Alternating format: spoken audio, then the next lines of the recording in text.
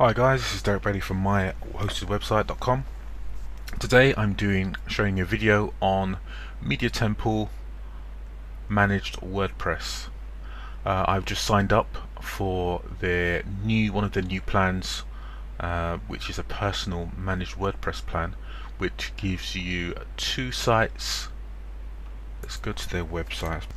So Temple have recently released, it's been over a year now since they've come out with their new WordPress hosting platform, and they've recently changed the plans. The plans were initially $29, which gave you 3 sites and email accounts. Now they've split it up into 4 plans. As you can see here, you've got the personal site for $20 a month, which is the one I just signed up for, and then which gives you 2 sites, 400,000 monthly visitors and 300 gig of storage. As you can see, Studio, $60 a month, blah blah blah, and it goes on from there. So main purpose of the video today is just having a look at Temple and is it worth it, basically. I've been a Temple customer on and off over the years, going back as far as 2007. I've seen their platform change dramatically over the years. Recent years there's been a lot of backlash as they've been purchased by GoDaddy, have bought Temple as of last year. I think it was sometime middle of last year, something like that. There's been a lot of bad press or bad comments on the internet regarding that purchase, and people thinking now Temple's going to go downhill because they're now part of GoDaddy. GoDaddy doesn't have the best of reputations, although they themselves now making a good comeback with their own managed WordPress hosting, which I'll be reviewing at some point. Anyway, enough on that. Let's go and have a look inside and see what you actually get. So this is a dashboard once you've signed up for your hosting account.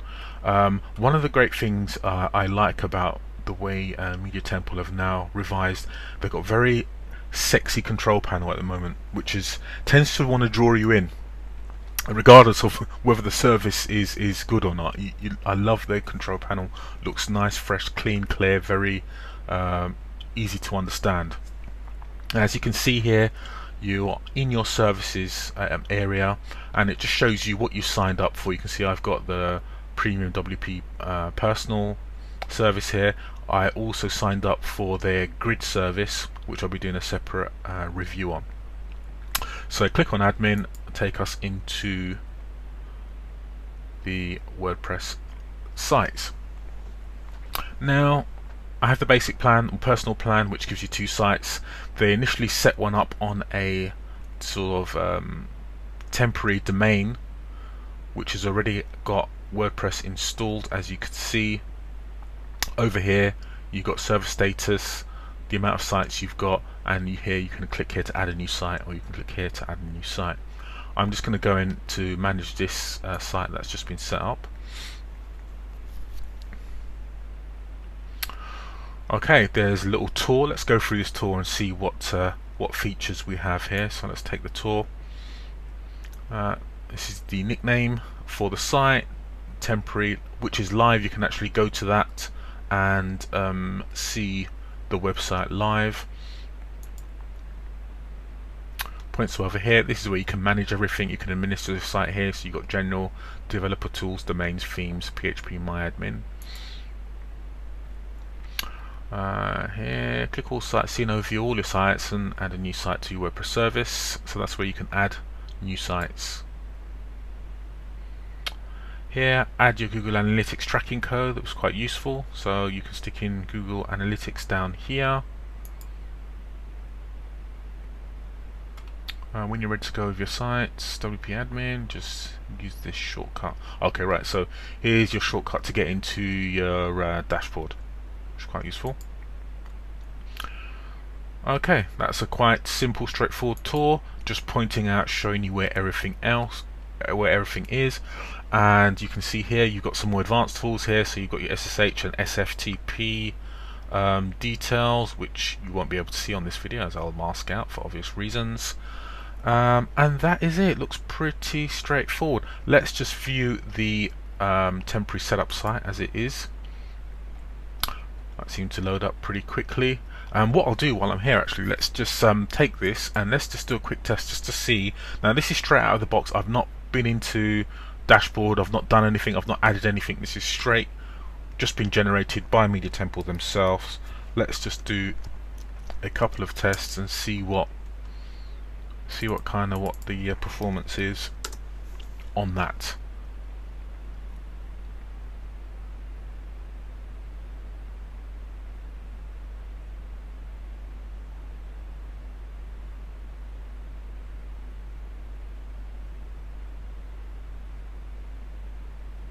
Okay, so as you can see, we've got our page speed grades and Y-slow grades are A, 95 and 93% respectively, and we have a page load time of 0.65 seconds. Now that is not bad considering this is straight out of the box with no optimizations. On Media Temple, the managed WordPress hosting doesn't allow you to use any caching plugins. They do all that for you. Now this seems to be, I see this all over the internet when people go into forums, etc., and start whinging and moaning about, oh, I can't use my own, oh, I can't use WP Supercache.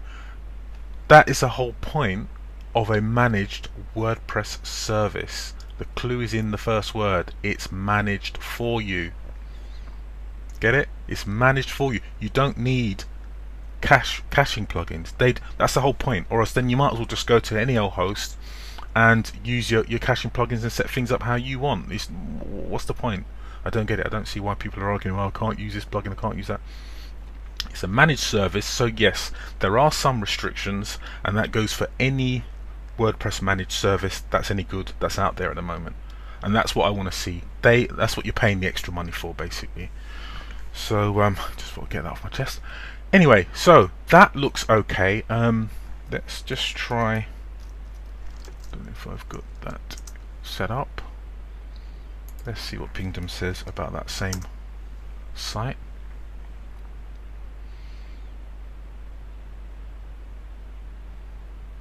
Wow,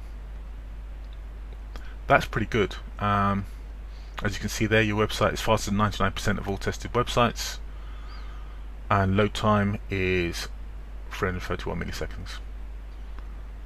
So pretty good optimization out of the box. You don't need to do anything. You can just get cracking with your WordPress site and, you know, do what's more important, and that's getting your site developed, etc. Okay, let's go through some of these sections here. Let's see what they've got under developer tools, because there are a few good stuff, good bits that you can use here as a WordPress developer. For example, staging sites. So I have 2 domains. I'm allowed 2 domains, so I have 2 staging sites that I can go off and make a copy of the live site, have it here, develop a site for a client, for example, and show them that, and then push it over to the live site once, you know, it's been signed off and ready to go. So quite a few nice little touches, nice features. As I said, I love the layout, I love how the control panel looks. A bit sick of cPanel at the moment, to be honest, so this is a refreshing change from using that. You can add a domain here, etc. It gives you your IP address and information in the info section here. Let's have a look at their themes. I do believe that they have yes, they do. Right, okay, so you can upload a new theme. These themes look, I think these are some custom themes that actually are part of your account, and I assume you have access to the standard WordPress themes that you would get on any normal WordPress install. This is just a very quick look at Media Temple's managed WordPress hosting. If you want me to do a more in-depth video on this, and maybe even just build out a complete site on a YouTube video, let me know in the comments below. I've got my affiliate link in the bottom there. Pretty impressed by how it looks so far. Don't listen to all the complaints online. People complain about you can't use that plugin, you can't use that. That's the whole point of managed service. It's managed for you to get it optimized to run the best and the fastest you need it to be running for your website. That's what it's all about, guys. See you in the next video.